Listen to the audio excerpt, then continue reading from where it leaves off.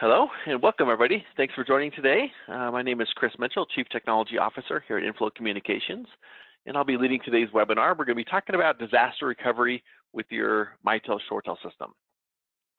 If you haven't had a chance to look at our upcoming webinars, we got actually 3 of them next week coming up. We have the customer engagement strategy, a starting point. So for customers that are looking for, in the contact center space, if you're looking to kind of maybe change how you're handling your calls. It's a great starting point to talk about that. We also have a 14.2 to Connect migration webinar next week. So if you're still on 14.2, you haven't upgraded to Connect, you can hop on that and kind of hear what to expect, what the process is for upgrading from 14.2 to Connect. And then we're wrapping it up next week with a creative contact center solutions with Genesys Cloud. So we do a lot of Mitel business, but a lot of our customers are looking to migrate to some cloud-based contact centers. So it's a great chance to see a demo in some features of a cloud contact center. So hit those. We have some new June webinars that are if they're not on the website soon or today, they'll be up there soon. So we have a whole bunch of new webinars coming out for June as well. All right, well, I'll do a quick introduction of who is Inflow Communications, and I'll jump right in and we'll talk about redundancy capabilities, and then I'll jump in and do redundancy scenarios. So if you have questions as we're going, feel free to put them in the question sections, and I'll try to answer them as I go through each scenario or whatever. A lot of them I'll answer during the presentation, but feel free to put those in there. If I don't get to a question during the scenarios, I'll hit them at the end. If there's, by some reason, I can't answer a question on the webinar today, then we'll follow up via email, but it's pretty rare, but every once in a while that happens. All right, so Inflow Communications, if you're new to our webinar series, we're a unified communications and contact center company. That's all we do. We do a lot of ShoreTel Mitel. We're a platinum partner with them. We're also a RingCentral preferred partner. There's only a few of those in the US. And then we're a Genesys Pure Cloud Gold partner. So we have some cloud offerings to kind of mix with our on-premise offerings for our customers. So we have employees in 10 states, soon to be 11 states. We've actually had a couple of recent new hires, which is awesome. We support over 250,000 endpoints, spanning 800 customers with nationwide headquarters and worldwide locations. So we're maniacal about customer experience. So we post our our stats on our website around first response time, customer satisfaction, customer comments, that kind of stuff. Our customers span all kinds of different industries and sizes. So these are just a few of our marquee customers that that we work with. All right, well, we're going to jump right in. So, like I said, first I'm going to start off by talking about the redundancy options of the the ShoreTel Mitel system. We'll kind of talk through what the different options are, and then we'll go through some scenarios in different outage scenarios. So, redundancy capabilities. So this is a simple 2-site system setup. It could be multiple site. If you have one site, maybe it's just like the Portland location, some of the redundancies change, but most of our customers are multi-site. So I typically talk around multi-site redundancies when I talk through. So you could replicate this to as many locations as you need. We have a customer with like 80 or 90 locations, so they could replicate this same setup as needed, for their bigger locations. You don't have to do all of these redundancies. You can kind of pick and choose what fits into your needs and into your budget. So the first thing we're going to talk about is DVSs. So DVSs provide redundancies to the headquarters server. A DVS can handle like desktop client, auto attendant, voicemail, work group.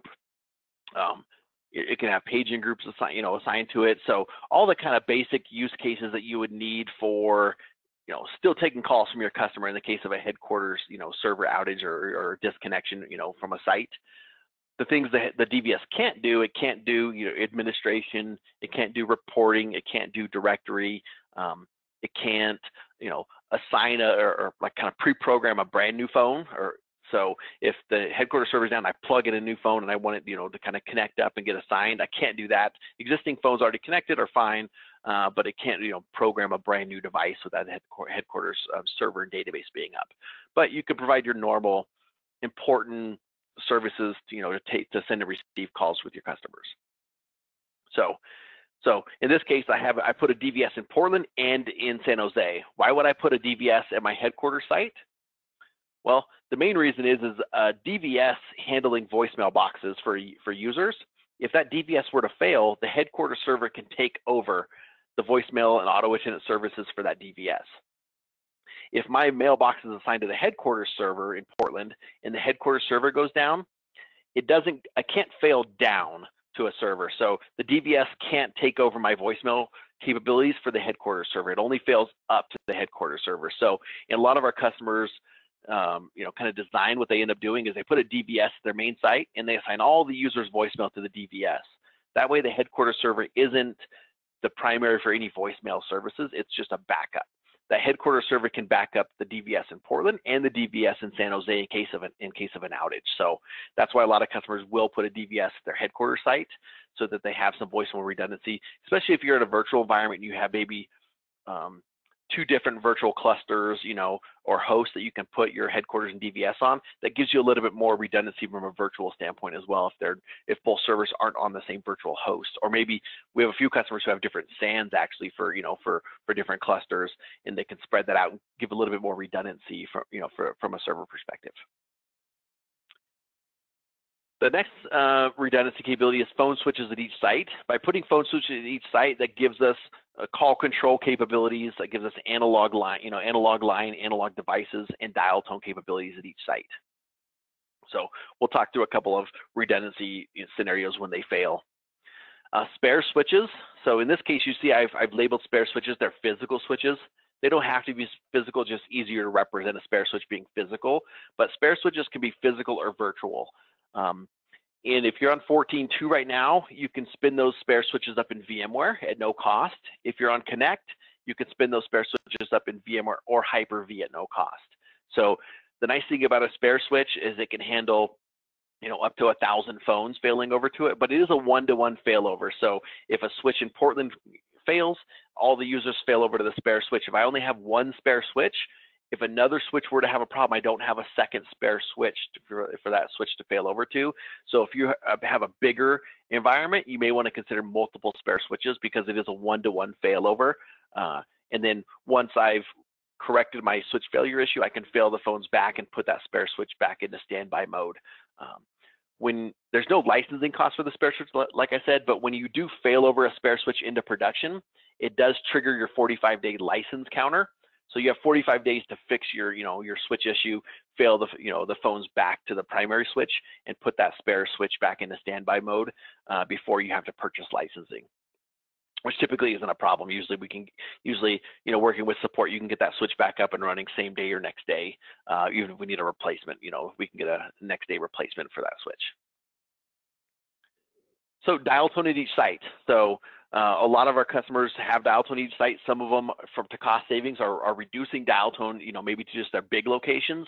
But one of the ways you can provide additional redundancies is by having dial tone at each individual site, so that when you lose connection, between 2 sites, that site can still send and receive calls outside the system. Inbound call failover. So if you do have multiple sites that have dial tone, you can do inbound PSTN failover or inbound DID failover with your carrier. That's a carrier, specific feature. And in most cases, it takes SIP trunking, to be set up like this. Most of the older PRIs, that if you have any old school PRIs still, they don't typically have a portal that you can kind of log into and set up inbound failover. It's typically a ticket that gets created with the carrier anytime that occurs. But with SIP, you can do automatic inbound call failover. And the last option that we'll talk about is backup WAN connection. So if you have a backup VPN or something like that backs up your current connection between sites, MPLS or whatever, SD-WAN or something like that. If you have multiple connections that can connect your sites, that'll just allow you to continue doing extension to extension calling, syncing databases, that kind of stuff, least cost routing if you have multiple internet connections. All right, so let's talk about a WAN outage. So we have 2 sites in this scenario. Our MPLS or whatever, our primary connection between sites goes down. What does that look like? Some things that rely on the internet connection is the DVS server. the DVS server syncs with the headquarters server for database. It only has a read-only copy of the database, so it's on a sync to check in and synchronize this database, so it always has a local current copy of the database. The switches all check in with the DVS or the headquarters server for updating of routing tables and everything like that. So if a call comes in and hits one of the switches or DVSs and says, oh, I need to route this call to Portland, then it would look and try to route that call across that primary WAN connection. So if that's down, if we have a backup VPN or something like that, even if it's a lower speed connection, it's better than nothing. We may have a few call quality issues on like a backup VPN or something rather than a dedicated circuit or something. But for most customers, having that connection so that we don't lose, site-to-site connectivity, it's worth having a couple call quality issues rather than not being connected, at all. So each call only uses about 80K worth of bandwidth. So even having, a small cable connection of 20 megs or something like that is typically more than enough to to be able to send calls back and forth, extension calls, and voicemail calls and stuff like that back and forth as needed. So without that backup VPN, or backup connection in place, when that WAN goes down, the San Jose site is going to become a standalone site. It's only going to be able to transfer calls within its own site. But the DVS in San Jose can take voicemails on behalf of users in Portland, and then when Portland comes back up, it'll synchronize the voicemails back over. But with the local DVS in San Jose, our desktop clients, our phones, our switches, that kind of stuff is still going to work. Our local work groups will work. Our local hunt groups, all that functionality stays the same, stays up and working. That's the most common scenario: internet outage for customers. Internet outage, but if we don't have dial tone or something like that in San Jose, we're going to lose our access to our dial tone, and that's typically the biggest concern for customers if they have the reason why they put local dial tone in each site. All right, so dial tone, PSTN, if it's SIP trunks, PRI, analog line, whatever it is, if one site loses dial tone, how do we handle that? The nice thing is with least cost routing and stuff, outbound calls could be rerouted to a different site. So if a user, in Portland needs to pick up a call or a phone or something like that, they can still use the San Jose dial tone. But from an inbound perspective, the ShoreTel system, Mitel system, has no control over inbound calls, so that has to be done at the carrier level.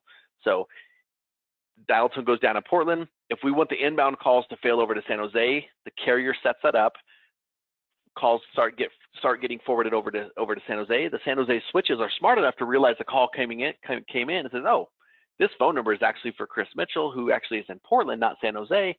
Let me go grab that call. I'm going to route it back across my MPLS connection to Portland and ring it back to Chris's phone. That's the advantage of redundant dial tone and inbound PSTN failover, is that I can utilize my MPLS connection to route my calls back to the original user in Portland, via the dial tone in San Jose. So a lot of flexibility there, but like I said, typically it needs to be SIP in order for that to work. Your carriers at your sites don't have to be the same carrier. So you could have, let's say, AT&T in one location and CenturyLink in another location. That's perfectly fine. It is easier if it's the same carrier both locations, because then the carriers do what they call trunk group failover, and they literally just fail all the phone numbers from one location over to the other. When you fail carrier to carrier, you have to fail over to DIDs. So you say, oh, this phone number in Portland fails to this phone number in San Jose, and we build like a big routing table. So it is capable of failing over between carriers if needed.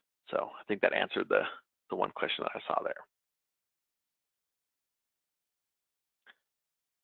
All right, so next scenario is a switch going down. So there's two scenarios here we'll kind of talk about. Phone switches, really easy. Phone switch goes down, the spare switch, takes over. A spare switch will take over all of the IP phone resources and all of the hunt groups assigned to that, to that IP phone switch. So those are like your SG90s, SG50s. If you're on a newer, any of the newer switches, the ST50, the ST100 for the Connect switches, the spare switch will take over. The cool thing about those switches is those switches don't run the actual call traffic or call packets through those switches. So if I'm talking to Luis, who's on the call with me today from Inflow, if we're talking on a phone call and my switch goes down, my call's already built up and ready. I'm not even going to drop that call. The only calls that are going to drop when a switch fails is calls that are ringing right now that haven't been connected yet, because that switch is doing call buildup. So that switch fails, all the IP phones and the hunt groups fail over to the spare switch. The next call that comes in is on the spare switch. It's able to ring, my phone. I pick it up, I can answer it, in that case. So spare switches are awesome to replace your IP phones, switches that are handling phones in hunt groups. If there is any analog devices connected to that switch, obviously they will be disconnected, like fax machines or paging systems, until that, the primary switch is back up and running, because we can't fail over analog devices. The second thing to consider is if one of your dial tone switches fail. So if we have, like, maybe we have SIP or PRI, if we have a single PRI or single, SIP switch only, and that goes down, we're going to be in a dial tone outage like we had in the previous scenario. But maybe we have a bigger site and it has 2 PRIs, or maybe it has multiple, maybe it has a lot of, SIP trunks or something like that. If one of those dies and we have a secondary PRI switch or a secondary SIP switch up and running, we lose half our capacity, but we don't necessarily lose all of our dial tone. So that's the other thing to consider as you're spinning up, dial tone at sites. Is a lot of our customers that are going to SIP are going to virtual SIP switches instead of physical, because they have more redundancies in a virtual environment than a physical, appliance, from Mitel has. So if we're in a virtual environment, we get a little bit more flexibility from a redundancy standpoint. Maybe a virtual host goes out, we can use like vMotion or high availability to move that virtual, SIP switch over to a different host, and we can, then we can continue taking and receiving calls in a host outage that's affecting a VMware or Hyper-V. So that's the thing to consider. Spare switches are great for IP phones, but spare switches don't back up dial tone switches. So we can either, if you're doing a virtual environment, you can actually spin up 2 SIP switches, and have kind of load balance between the 2, registering to like a session border controller or something like that. Or if you have PRI, if you have 2 PRIs, they'll have 2 PRI switches. So that's kind of your switch redundancies that you can do there.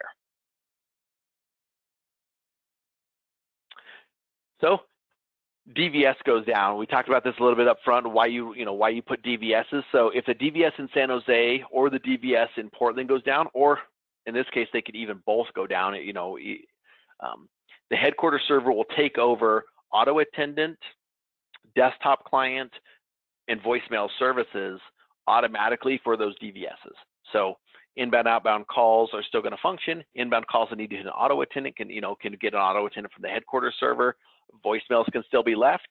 When the DVSs come back up, the headquarters server says, oh, I have 10 voicemails for San Jose server, and I have 20 voicemails for the Portland server, and it'll resynchronize those voicemails back to the mailboxes. The one thing you got to do a little bit more planning on is if you're using work groups. Work groups are assigned to a server. So if I have a work group assigned to my San Jose DVS and that DVS goes down, all calls are going to route to the work group's backup extension, whatever that's set to. So maybe that backup extension is set to a user in San Jose, perfect. Or to a hunt group in San Jose, that works as well. If we need a backup work group to take calls, the best thing to do there would be to copy that work group and name it San Jose backup, operators, whatever the name is. And then you assign that backup to the headquarters server. So that way you back up one work group with another work group on a different server. And then all you have to do is in your work group on the San Jose server, set the backup extension to be the headquarters server work group. The cool thing about work groups is you actually have up to 2 layers of failover. So on the headquarters backup work group, you could set the backup extension on that server to a San Jose user or a San Jose hunt group. And if for some reason you lost the San Jose DVS and the headquarters server at the same time, it would try to hit the San Jose DVS for the work group. That didn't answer. It would try to hit the headquarters server for the backup work group. If that doesn't answer, then it would route to the backup work group's backup destination, which could be an extension or a hunt group in San Jose. So you actually you can do 3 layers of routing on and that's how many routes each switch can attempt. It can attempt 3 routes. So primary, backup, and then whatever the third destination is, that's how many attempts we can do for routing purposes. So your third routing, would want to be an extension or a hunt group that's off, off of a server, so you have that additional layer of redundancy if you had multiple DVSs go out. And that would typically only be if there was like a major SAN, if you had a major SAN issue, or there maybe was a virtual bug, in VMware Hyper-V that was causing, mass issues, with multiple sites, virtual environments.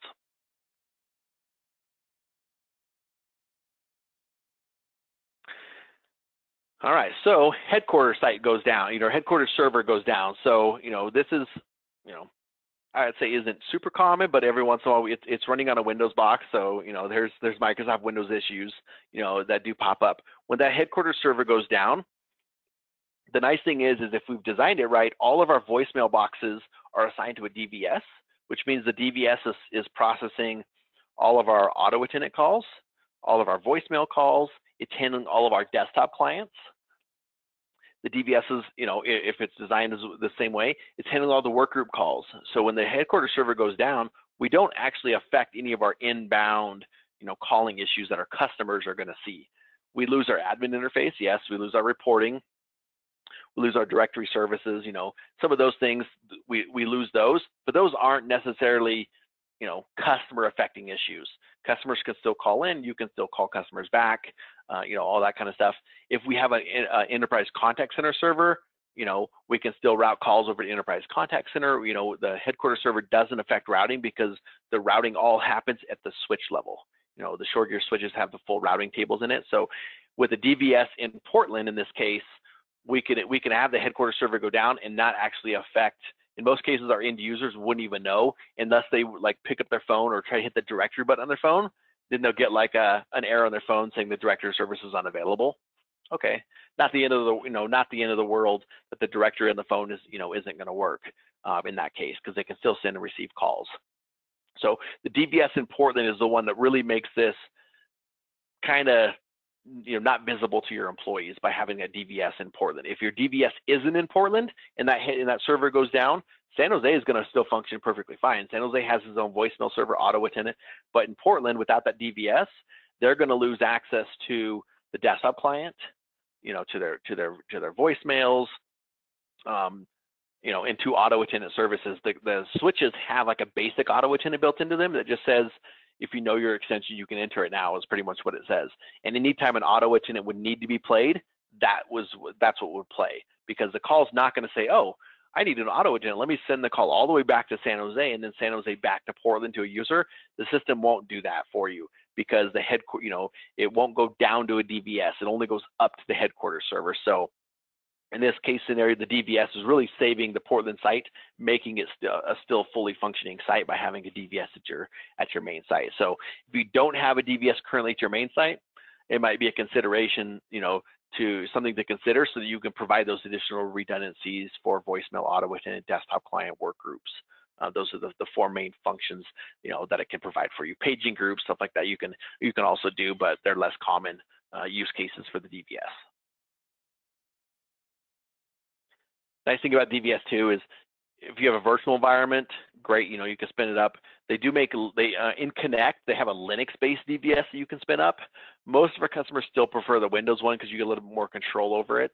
But you can spin up a Windows server. There is a one-time license cost to spin up a DVS. You have to purchase a one-time license for the DVS from Mitel in order to spin that up.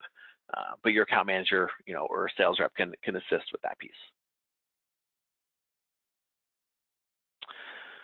All right, so the big issue, the whole Portland site goes down. Maybe you're in a building. We actually had this, we had a lot of customers in Portland. We had a site, a whole building in downtown Portland lost power last year. And the power company says, we'll have a generator, a trailer generator on site, but it won't be set up, and up and running until tomorrow's business day. So they pretty much told everybody in the building, go home for the day, because this building has no power. If you have your own generator or something like that temporarily, that's going it's going to work. But most customers didn't, if they're in a big office building like that. So the whole site lost power. So for those users, they couldn't, they could just go home and say, oh, I'll use my extension remotely or anything like that, because the headquarters server controls all of that stuff. So the Portland users were completely down. San Jose users could still send in and receive calls. Their voicemail, their desktop client, their work groups, all that kind of stuff functioned. They lost access to their admin interface, their reporting and everything like that. But San Jose was able to function on its own with its read-only database and its routing tables perfectly fine. The way you could kind of back this up for some of our customers that are looking, if you're looking to create headquarters site redundancy where if power goes out, you don't lose you don't lose everything on that site. Some of our customers have decided to move their headquarters server and maybe a couple of spare switches and some dial tone to a data center. That would pretty much create your Portland site looking like San Jose. It would really just be a remote site, and the data center would host your headquarters server, a spare switch or two, and in a little bit of dial tone in there, so that the data center could provide you redundancy, to Portland or San Jose in case of an outage. Because in this scenario, there's not much we can do. If you have a backup of the headquarters server, we could spin that up, in a data center, or spin it up in San Jose and get the headquarters server back up and running if we know it's going to be down for multiple days. That might be a scenario we want to consider, spinning that backup of the headquarters server, up in a different location, so that we can then at least manage the phone system, take calls through San Jose, forward it to cell phones, stuff like that, for users that are maybe working remotely on cell phones for the time being. But one way to kind of get around that would be to use a data center. In the future, we're hoping that Mitel will certify AWS, Google Cloud, or Azure for hosting of HQ servers. As of right now, their only limitation is your headquarters server has to be running in VMware or Hyper-V. That's their requirement. So we have a couple customers testing with VMware or Hyper-V, VMware, maybe say in AWS, or something like that. And that would be supported as long as the server is running on a VMware or Hyper-V environment. It's a supported platform at that point. But most of our customers at this point are still using data centers instead of a cloud provider for hosting of headquarters server. We're hoping in the future that is an option for customers, is to be able to host, in a cloud provider. So I think that answers the question I saw there around AWS. And that's usually our biggest question from customers is, can I spin my headquarters server up in AWS? I would love to. And the answer is yes, if you do the AWS VMware spin up, but it's really expensive still. The AWS VMware servers that you can get are quite a bit more expensive than just spinning up a regular Windows server in AWS. So we don't have any customers that are running in production. We have a couple customers testing, but from a cost perspective, it's pretty expensive to do that at this point. And then the other concern you have is when you go to the cloud is, what do you do for like spare switches and dial tone? It gets a little bit harder when we're going to the cloud for providing spare switches and dial tone in the cloud. So we're hoping that long term, yes, that is an option for customers, but right now, not really feasible at this point. All right, we got like a minute left here. I don't see any questions I didn't answer through each of the scenarios. If you do have questions around this, or maybe you want to evaluate your your DR setup and what you have, or maybe what you would like to implement, feel free to reach out to us. Hit your account manager, hit your sales rep, or send us an email at contact Inflow Communications, and we'll schedule an engineer to hop on a call with you and kind of evaluate your current system and and find out what disaster recovery scenarios or redundancies that could be put into into your system to provide you with a little bit more redundancies. Or maybe it's something to say, hey, like, can I back it up with a cloud, with some cloud service or something like that? We can help you and work on a scenario to back it up with a cloud auto agent, back it up with a full cloud contact center or something like that. We can work on different scenarios to evaluate your redundancy capabilities and what fits into your budget and and what fits into the needs of your business. So appreciate you joining today, and look forward to seeing you on another webinar in the future. Thank you.